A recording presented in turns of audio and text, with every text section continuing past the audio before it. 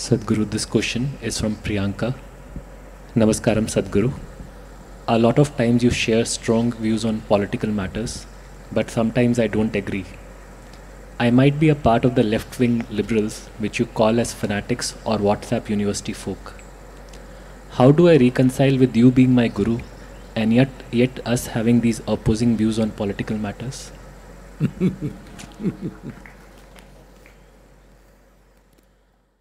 நீங்க கற்பனை செய்யக்கூடியதை விட நான் ரொம்ப தீவிரமான இடதுசாரியா இருக்கிறேன்.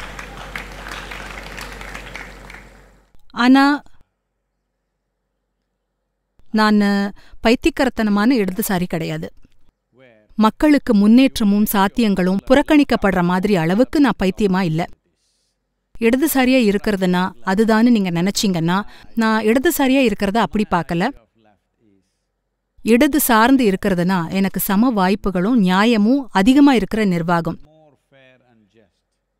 நான் அதிக சமமா நியாயமா நடத்துற நிர்வாகம்னு சொல்றேன். ஏன்னா முழுமையா சமமா இருந்து நியாயமா இருக்கிற ஒரு சமுதாயம்னு எங்கேயுமே கிடையாது. இது வரைக்குமே அப்படி நடக்கல.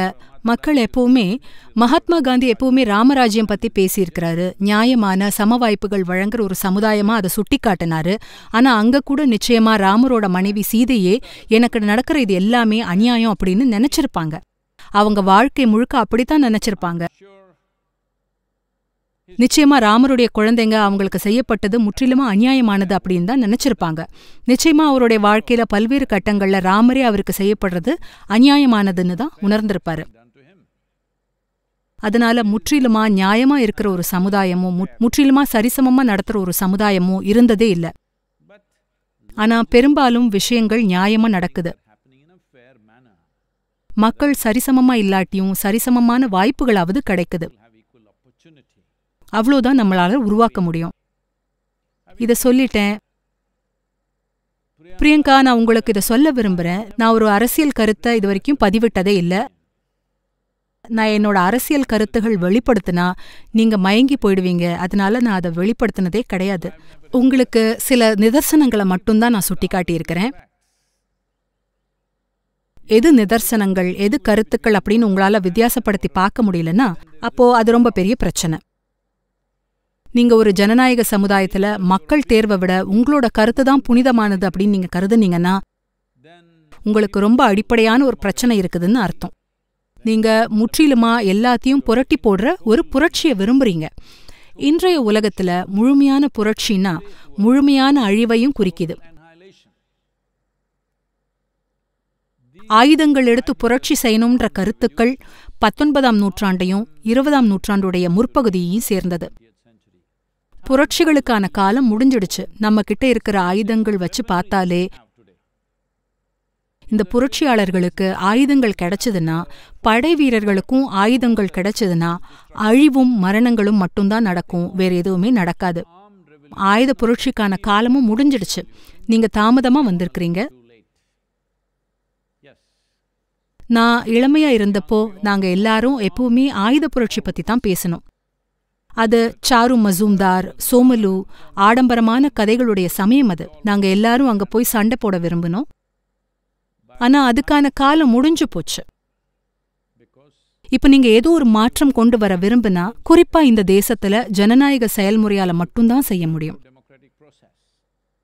ஜனநாயக செயல்முறைனா 2 பேரு தேர்தல்ல நின்னாங்கன்னா ஒருத்தர் ஜெயிப்பார், ஒருத்தர் தோப்பார். இந்த விளையாட்டுலயும் இப்படித்தான் இருக்குது. அதனால தோக்குறவங்க சட்டம் இயற்ற விரும்பினா தோற்றவங்க கோப்பையை எடுத்துட்டு போக விரும்பினா அது நியாயம்னு நீங்க நினைக்கிறீங்களா? விளையாட்டுல தோத்தவங்க கோப்பைய அவங்க தலையில வந்து சுமக்கிறது நியாயமா?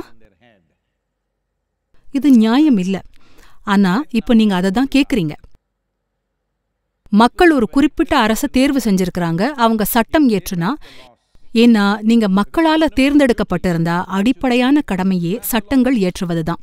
ஆனா அவங்க சட்டங்கள் இயற்றுனா இல்ல நாங்க தான் சட்டம் இயற்றணும்னு நீங்க சொன்னா நீங்க சட்டத்தை இயற்ற முடியாது அப்படின்னு சொன்னா நீங்க அப்படி சொல்ல முடியாது. இந்த சட்டத்துல என்ன தவறுன்னு உங்க கருத்தை நீங்க சொல்லலாம், நீங்க எழுதலாம். பாராளுமன்றத்திலையும் சட்டசபையிலோ வேற எங்க செய்ய முடியுமோ நீங்க இருக்கிற இந்த ஜனநாயக அமைப்புகள் வழியா நீங்க அதுக்கு எதிரா வாக்களிக்கலாம். ஆனா மக்களால தேர்ந்தெடுக்கப்பட்ட ஒரு அரசு சட்டங்கள் இயற்ற முடியாதுன்னு நீங்க சொல்ல முடியாது. அது ஜனநாயகமான செயல்பாடு இல்ல. இந்த இடதுசாரிகள் இல்ல இடதுசாரிகளா தங்களை கருதுறவங்க அவங்க உண்மையிலேயே இடதுசாரிகள் கிடையாது. அவங்க வாழ்க்கையை எப்படி கட்டமைச்சிருக்காங்கன்னு நான் பாக்குறேன். அவங்களுடைய எண்ணங்கள், கருத்துகள், அவங்க உணர்ச்சிகள் எல்லாத்தையும் பார்த்தா இடதுசாரிகள்னா உங்க வாழ்க்கை உங்களை பத்தினது கிடையாது, உங்க சமூகம் பத்தினது. கம்யூனிசம்னா அதுதான். எந்த மாதிரி இடதுசாரி நீங்கன்னு எனக்கு தெரியல. ஏன்னா உங்களோட வாழ்க்கை முறை நீங்க இடதுசாரின்னு காட்டல. மத்தவங்கள பத்தின உங்களோட மனப்பான்மை உங்களை இடதுசாரியா காட்டல. நான் லெஃப்ட் லிபரல்னு உங்களை நீங்களே சொல்லிக்கிட்டீங்க. நீங்க நிச்சயமா லிபரல் கிடையாது. ஏன்னா உங்களுக்கு மட்டும்தான் பேச்சு சுதந்திரம் இருக்குது, வேற யாருக்கும் பேச்சு சுதந்திரம் இல்லைன்னா லிபரல் பத்தின என்னுடைய புரிதல் இது கிடையாது. எனக்கு லிபரல் அப்படின்னா என் இதயத்துல என்ன இருந்தாலும் நான் பேசுவேன். நீங்க நான் சொல்றத கேட்டு நான் சொல்றதுல என்ன தவறுன்னு நீங்க சுட்டி காட்டணும். ஆனா ஒன்னு கூட சுட்டி காட்ட முடியாது உங்களால. இல்ல எனக்கு பிடிக்கல அப்படின்னு சொன்னா இது வீட்டுல இருக்கிற பிரச்சனை மாதிரி. இந்த விஷயங்கள் கணவன் மனைவிக்கு நடுவுல நடக்கிற விஷயங்கள், இது எனக்கு உங்களுக்கு நடுவுல நடக்கக்கூடாது. ஏதோ ஒன்னு தவறு இருந்துச்சுன்னா இது சரியில்லை அப்படின்னு நீங்க சுட்டி காட்ட முடியும்னா, தர்க்க ரீதியா இது சரியா இல்ல, உண்மை நிலவரத்துப்படி இது சரியில்லை அப்படின்னு சொன்னா நான் உங்களை கும்பிட்டு என்ன சரி செஞ்சுக்கிறேன். ஆனா சும்மா இது பிடிக்கல அப்படின்னா, உங்களுக்கு பிடிக்கலன்னா நான் என்ன செய்ய முடியும்? உங்களுக்கு பிடிக்கலன்னா நான் என்ன செய்ய முடியும்? மக்கள் ஒரு அரசாங்கத்தை தேர்ந்தெடுத்திருக்கிறாங்க. அரசாங்கம் சட்டத்தை இயற்றது.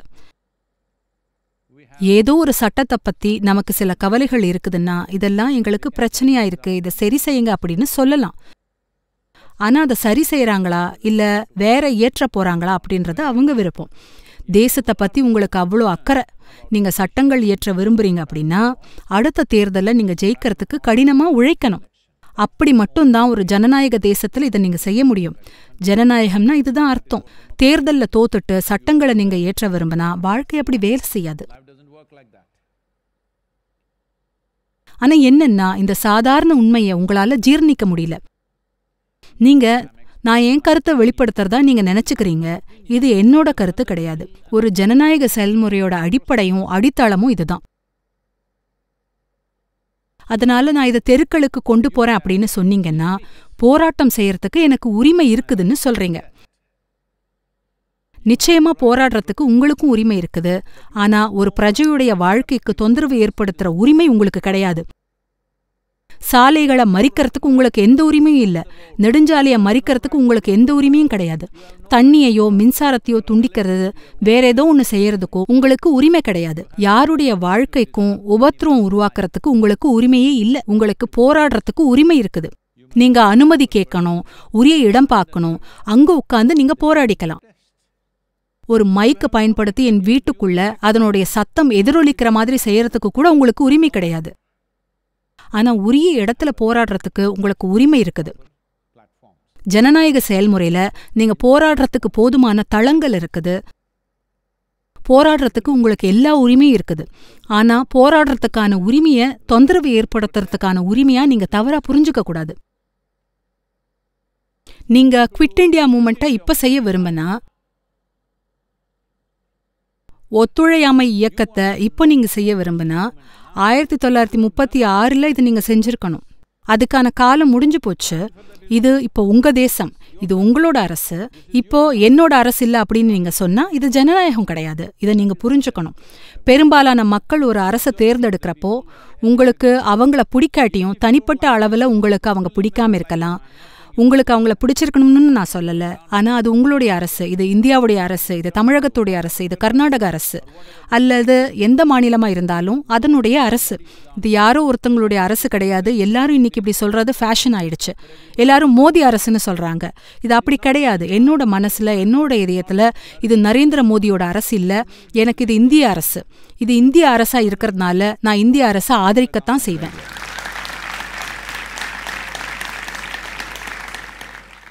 நான் யாரோ ஒருத்தங்களோட ஃபேனா இருக்கிறதுனாலேயோ, நான் ஏதோ ஒரு அரசியல் கோட்பாட்டை ஆதரிக்கிறதாலேயோ இது கிடையாது. நான் இந்திய குடிமகனா இருக்கிறதுனால எனக்கு என்ன அர்த்தம்னா, நான் இந்திய குடிமகனா இருக்கிறதுனால நான் இந்த தேசத்துடைய குடிமகனா இருக்கிறதால இந்த தேசம் எனக்கு ஒருவித சட்டம் ஒழுங்கு வழங்குது, சில வசதிகளை வழங்குது, நம்ம வாழ்ந்து செயல் செய்யறதுக்கு சில அடிப்படைகளை இது வழங்கியிருக்கு. அதுக்கு நான் தலை வணங்கி அரசு சட்டப்படி என்ன சொன்னாலும் நான் அதை பின்பற்றுவேன், அதுக்கு நான் கட்டுப்படுறேன் அப்படின்னு நான் சொல்றேன். ஏன்னா அதுதான் சட்டம். நீங்க உருவாக்குற சட்டத்தை நான் ஏத்துக்க மாட்டேன் அப்படின்னா, நீங்க ஏத்துக்கலன்னா உச்ச நீதிமன்றமோ ஏதோ ஒரு நீதிமன்றமோ இருக்குது, அங்க நீங்க போகலாம். எப்படியும் சட்டத்துக்கு புறம்பா இருந்தா நிச்சயம் அது செல்லாம போயிடும். ஆனா சட்டப்பூர்வமா இருந்தாலும் அது உங்களுக்கு பிடிக்கலன்னா நீங்க அடுத்த தேர்தல்ல ஜெயிக்கணும். அதுதான் ஒரே வழி. இந்த 5 ஆண்டுகள் வேலை செய்யறதுக்கு உழைக்கிறதுக்கு உறுதியேற்று எப்படியாவது அடுத்த தேர்தல்ல ஜெயிக்கணும் அப்படின்னு உங்களுக்கு உறுதி இல்லை. ஆனா வீட்டுல உட்கார்ந்து உங்க வாழ்க்கை முழுக்க மது அருந்தி சாப்பிட்டுட்டு இருக்கணும்னு விரும்புறீங்க. ஆனா அரசாங்கம் செய்யற எல்லாத்தையும் நீங்க எதிர்த்து போராடினா, ஒன்னு சொல்றேன், இந்திய அரசு பத்தின என்னுடைய மனப்பான்மை, இந்த தேசத்தை யாரு ஆண்டாலும் எனக்கு அது ஒன்னாதான் இருக்கும். ஏன்னா என்ன பொறுத்தவரை இந்திய அரசு தான் தேசத்தை ஆளுது. மோடி அரசோ மன்மோகன் சிங் அரசோ வேற யாரோ ஒருத்தங்களோ அரசு ஆளல. என்னோட மனசுல என்னோட இதயத்துல இது இந்திய அரசு. நான் நிச்சயம் இந்திய அரசுக்கு ஆதரவு தருவேன். இது உங்களுக்கு பிடிக்கலன்னா உங்களுக்கு ஜனநாயக செயல்முறை பிடிக்கலன்னு அர்த்தம். அப்படின்னா நீங்க பிரதம மந்திரியா ஆகணும். முயற்சி இல்லாம அப்படி ஆகணும். அதுக்கு என்ன தகுதி உங்ககிட்ட இருக்கு? ஒரே தகுதி, நான் சொல்றது உங்களுக்கு பிடிக்கல. உங்ககிட்ட இருக்கிற ஒரே தகுதி அது மட்டும்தான். இப்போ உங்களுக்கும் எனக்கும் இடையில ஒரு குருவா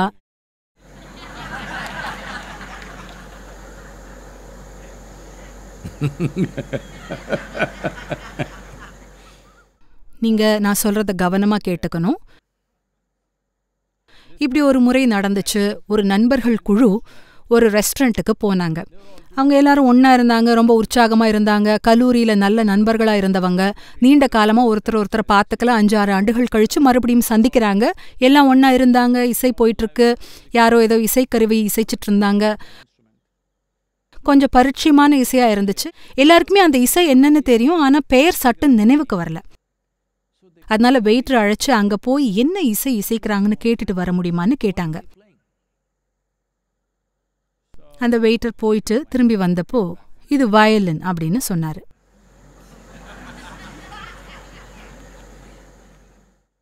அப்படின்னா நீங்க ஏதோ ஒன்னு கேட்க மட்டும் தான் செய்றீங்க, கவனிக்கலன்னு அர்த்தம். நீங்க உண்மையாவே கவனிச்சு கேட்டீங்கன்னா என்ன புரிஞ்சுக்குவீங்கன்னா, நான் எதை பத்தியும் ஒரு கருத்து கூட வெளிப்படுத்தல. ஏன்னா என்னோட வாழ்க்கையில எந்த கருத்தும் நான் உருவாக்குனதும் கிடையாது. நான் ஏதோ ஒன்னு சொன்னேன்னா இதுதான் இப்போ நிதர்சனம், இதுக்கு இந்தந்த மாதிரி விளைவுகள் இருக்கும் அப்படின்னு சொல்லுவேன். இப்போ நான் இப்படி ஒன்னு சொன்னேன்னா, நமக்கு இன்னும் கொஞ்சம் லாக்டவுன் நேரம் தேவைப்படலாம் அப்படின்னு சொன்னா, இது என்னோட கருத்து கிடையாது. இதை வலியுறுத்துறதுக்கு நிதர்சனங்கள்ல பல உண்மைகள் இருக்குது. ஆனாலும் நம்ம பல்வேறு நிதர்சனங்களை கருத்துல கொண்டு நாம எடுக்க வேண்டிய ஒரு முடிவு இது. இது நமக்கு வேலை செய்யுமா, நமக்கு எதிராக வேலை செய்யுமா, இது நமக்கு கட்டுப்படி ஆகுமா, இதை நம்ம பார்த்து முடிவு செய்ய வேண்டியது இருக்குது. நாம லாக்டவுன் செய்யணும்னு முடிவு செஞ்சா இல்ல செய்ய வேண்டாம்னு முடிவு செஞ்சாலும் ரெண்டுமே ரொம்ப சரியான முடிவா இருக்காது. இது ஏற்கனவே நமக்கு தெரியும். ஆனா இது நம்ம பார்த்து எடை போட்டு முடிவு செய்ய வேண்டியிருக்கு. எந்த ஒரு முடிவும் ரொம்ப சரியானது கிடையாது. ஆனா நமக்கு எது முக்கியம் அப்படின்னு எடை போட்டு பார்த்து நம்ம ஒரு முடிவெடுக்கிறோம். அது என்னோட கருத்து அப்படின்னு நீங்க நினைச்சா, ஒருவேளை இன்னும் அதிக வாரங்கள் லாக்டவுன் தேவைப்படலாம் அப்படின்னு நான் சொன்னா, ஓ இது உங்க கருத்து, எங்களுக்கு இது பிடிக்கல அப்படின்னு நீங்க சொன்னா, இது என்னோட கருத்து கிடையாது. இந்த லாக்டவுனை நீக்கிறது ஒரு வாய்ப்பு, லாக்டவுனை நீட்டிக்கிறது இன்னொரு வாய்ப்பு. இதனால நமக்கு என்ன கிடைக்கும், என்ன இழப்புகள் நேரிடும் அப்படின்றத நம்ம எடை போட்டு பார்க்கணும். இதுல சாதகமானது பாதகமானதுன்னு நம்ம எடை போட்டு ஒரு முடிவுக்கு வரணும். எப்பவுமே ஏதோ ஒன்று நம்ம விட்டு கொடுப்போம், எப்பவுமே இதை பத்தி விவாதம் செய்யலாம். நான் நினைக்கிறது ஏதோ ஒன்று, நீங்க அப்படி இல்லைன்னு நினைக்கலாம். ஆனா ஏதோ ஒன்றை பத்தி என்னுடைய கருத்துக்களை நான் உறுதிப்படுத்துறது பத்தினது இது கிடையாது. குறிப்பா தேசத்தில் நடக்கிற கலக்கமான இந்த அரசியல் நிகழ்வுகள்ல யாரும் ஒரு கருத்து உருவாக்குறது ரொம்ப கடினம். ஆனா நீங்க இதை புரிஞ்சுக்கணும், என்னோட வாழ்க்கைய நான் என்ன சுத்தி இருக்கிற யாரை பத்தியும் எந்த கருத்தும் உருவாக்காம வாழ்றது நான் ரொம்ப நுட்பமா கவனிச்சு செஞ்சிருக்கிறேன். என்னை சுத்தி 20-25 வருஷங்களா வாழ்றவங்க பத்தி கூட இன்னைக்கு வரைக்கும் எனக்கு எந்த கருத்துக்களும் கிடையாது. இன்னும் அவங்கள இன்னைக்கு எப்படி பார்க்கறேன்னா, அவங்கள நான் புதுசா உள்ளது உள்ளபடி அப்படியே பார்க்கறேன். அவங்க எனக்கு பல விஷயங்களா இருந்திருக்கிறாங்க. பல நேர்மையான விஷயங்கள், சில எதிர்மறையான விஷயங்கள், பல விஷயங்களா எனக்கு அவங்க இருந்திருக்காங்க. ஆனா இன்னைக்கு அவங்கள பார்த்தா இப்ப எப்படி இருக்கிறாங்களோ அப்படி பார்க்கறேன். அந்த அடிப்படையில அந்த சூழ்நிலையில இருந்து என்ன வருதோ அது வருது. இதுக்கு சொல்ல முடியாத ஒழுக்கமும் உள்நிலையில வேலையும் செய்ய தேவையா இருக்குது. எந்த கருத்தும் உருவாக்காம இருக்கிறதுக்கு அவசியம் இது. அதனால உங்களுக்கும் எனக்கும் இடையிலான ஆன்மீக பரிமாணத்தை பொறுத்தவரையில நீங்க கவனமா கேட்கணும். சும்மா கேட்கறது இல்ல. என்ன இசை போயிட்டு இருக்கு அப்படின்னு கேட்டா, நீங்க வயலின்னு சொன்னா நான் பியானோ இல்ல வேற ஏதோன்னு நினைச்சிட்டேன்னு நினைக்கிறீங்களா? இல்ல. அதனால எப்படியும் நீங்க எந்த அளவுக்கான ஒரு இடதுசாரின்னு எனக்கு தெரியல. ஆனா நான் ரொம்ப தீவிரமான இடதுசாரி. இந்த யோக மையம் ஒரு விதத்துல ஒரு சமூகம். இது ஒரு கம்யூனிஸ்ட் அமைப்பு தான். யாருமே உங்ககிட்ட எவ்வளவு பணம் வச்சிருக்கிறீங்கன்னு கேட்கறதில்ல. யாருமே உங்க மதம் என்ன, ஜாதி என்ன, எங்கிருந்து வரீங்க, உங்க அப்பா யாருன்னு கேட்கறது கிடையாது. உங்களுக்கு ஒரு அப்பா இருக்கிறாரான்னு கூட எனக்கு அக்கறை கிடையாது. ஒருவேளை நீங்க அவங்கள ஒருத்தரா இருந்தீங்கன்னா சொல்றேன். நீங்க அதுவா இருந்தாலும் எல்லாத்தையும் நடத்துற மாதிரி தான் உங்களையும் நடத்துவோம். ஒருவேளை நீங்க எழுந்து விசேஷமான சில குணங்களை வெளிப்படுத்தினா அதையும் நாங்க கௌரவிப்போம். ஆனா மத்தபடி நீங்க மேல இருந்து வந்தாலும் உங்களை அதே மாதிரி தான் நடத்துறோம். இது இடது சார்பா இல்ல அப்படின்னா வேற என்ன அப்படி இருக்க முடியும்? இது முற்றிலும் இடது சார்புடையது. நீங்க அப்படி வாழ்றீங்கன்னு எனக்கு தோணல. நிச்சயம் நீங்க உங்களுக்குன்னு ஒரு தனி வீட்டுல வாழ்வீங்க. ஆனா இடதுசாரி தத்துவம் பேசுவீங்க. ஆனா யாரோ ஒருத்தங்க உங்ககிட்ட உங்களோட போன் இல்லாத ஒருத்தங்க கிட்ட கொடுக்க சொல்லி கேட்டா முழுசா கொடுத்துறத விடுங்க. ஒரு நாள் விட்டு ஒரு நாள் உங்க பக்கத்து வீட்டுக்காரர் கூட பகிர்ந்துக்கோங்கன்னு சொன்னா கூட, ஏன்னா அவர் உங்க கட்சிக்காரர்னு வச்சுக்கலாம். அப்படி நீங்க செஞ்சு பார்த்தா முடியாது. இங்க அந்த மாதிரி விஷயங்களை முயற்சி இல்லாம நாங்க செஞ்சுட்டு இருக்கோம். அதனால இதுக்குள்ள எல்லாம் நுழையாதீங்க.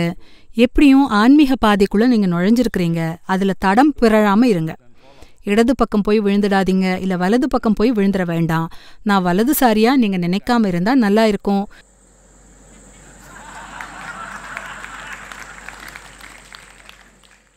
நான் வலதுசாரின்னு நீங்க நிச்சயம் சொல்ல முடியாது. பறக்கறதுக்கு 2 ரெக்கைகள் தேவை. எனக்கு 2 ரெக்கைகளும் இருக்குது. எப்படி தேவையோ அந்த மாதிரி நான் ரெக்கைகளை ஆசைச்சுக்கிறேன்.